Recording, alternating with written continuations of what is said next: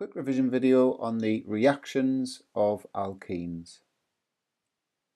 So some essentials: alkenes are more reactive than alkanes due to the presence of the pi bond. Since the pi electrons are on the outside of the double bond, this makes it easier to break, and that's because they are more exposed. Because the double bond breaks, it's possible to add atoms or groups to the alkene, and therefore alkenes undergo addition reactions, and the ones we need to know about are with hydrogen, halogens, so for example chlorine, bromine, hydrogen halides, so in other words HCl, HBr, and steam, so in other words gaseous H2O. And a top tip, think of the reactants as AB, and that's especially helpful when it comes to something like water, H2O. Think of that as HOH. So what I'm saying there is hydrogen, think of it as HH, halogens, ClCl or BrBr, hydrogen halides, fairly obvious, HCl, HBr, and again steam as HOH. So the rest of the video we're just going to go through each of those reactions. I've got a couple of examples that you could try and then you can play on for the answers.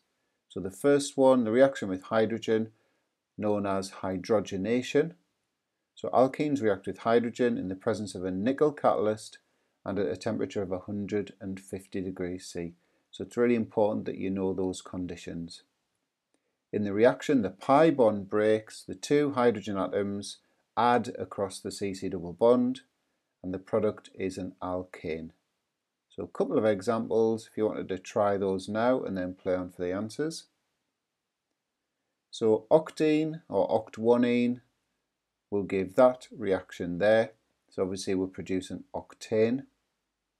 Penta-1,4-diene, notice I've said with an excess of hydrogen.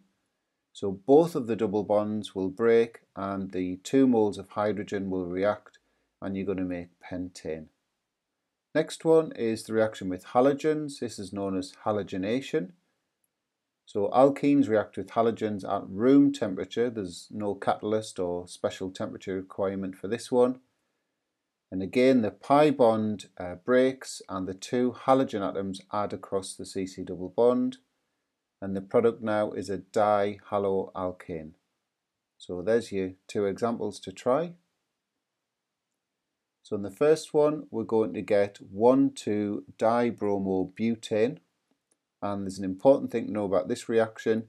The bromine would be decolorized, so whenever there's a carbon-carbon double bond reacting with bromine, the bromine is decolorized. It goes from sort of an orangey yellow color to colorless. And that reaction is used as the test for a carbon-carbon double bond or the test for unsaturation. So the next reaction looks like that. So again we've got 2 double bonds now to react, so we're going to react it with 2 moles of chlorine and we get that cyclic halogenoalkane, which is called 1,2,3,4 tetrachlorocyclohexane. Next reaction is the reaction with hydrogen halides. This reaction doesn't really have a special name. So they react at room temperature again, so no temperature requirement, no catalyst. And yet again the pi bond breaks and the hydrogen and halogen atoms add across the carbon-carbon double bond and we're going to make a haloalkane. So there's your 2 examples. So the first one would make bromoethane. And for the second reaction there are 2 possible products, so we can get 2-chloropropane or chloropropane, or 1-chloropropane you could call it. Now one of those products would be formed in preference to the other one.